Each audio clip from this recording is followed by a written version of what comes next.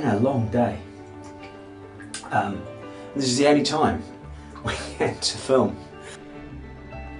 The 1000 challenge, yesterday we did a raffle. How many Chris is going to draw today? Everybody's got children and you want to support them. If they need support, you need that. Barnardo's is exactly there to do that, and it's a fantastic charity.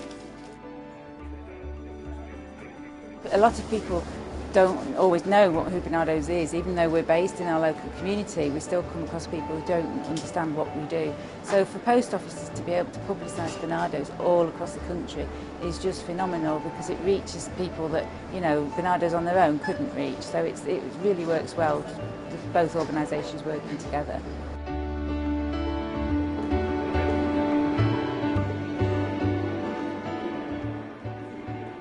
We've done over 240 miles now. When we stopped tonight, it was, click, just over 240. And you sort of think, yeah, not bad, but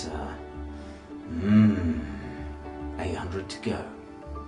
The 1000 challenge is absolutely fantastic for both the business and for Barnardo's. And to have somebody like Chris, with his background, doing it is just absolutely brilliant news for both Barnardo's and the Royal Mail. It's been absolutely brilliant to see how our employees have really embraced this, to see them coming out, whether it's collecting, whether it's giving money, to see them race alongside Chris. It's just great to be able to give something back. I can't begin to imagine myself even doing 100th of what Chris actually does. He's such an inspirational guy.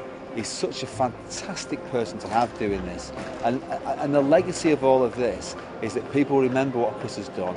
People will talk about Barnardo's, they'll speak about Chris, and hopefully this partnership will go from strength to strength. And from my point of view, if we can get some more young people some jobs out of this, that'll just be absolutely everything really worthwhile.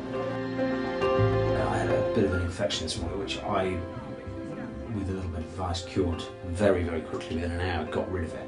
And that's the key to doing this, is in my position, to actually work out what is happening, understand it, and treat it immediately before it becomes a problem. We've spent the day cleaning cars, so I think we've done around about 20 or 30. We lost count around about car 15.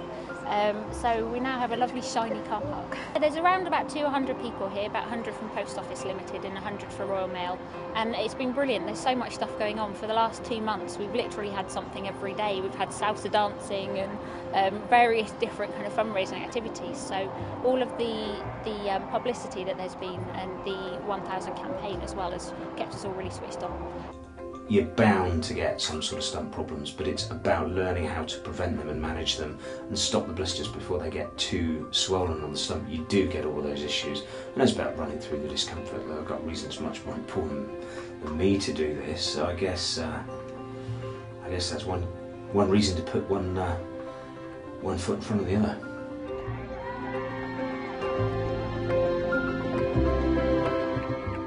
About being on that journey with that young person. I think it's really important that you listen to what young people want and hear what they're asking you for, and helping guide them within that. So I think outcomes are really hard to gauge, but in terms of the young people that move on from this project, there's no question that most of them, I would say 90%, end up with a positive outcome in some respect.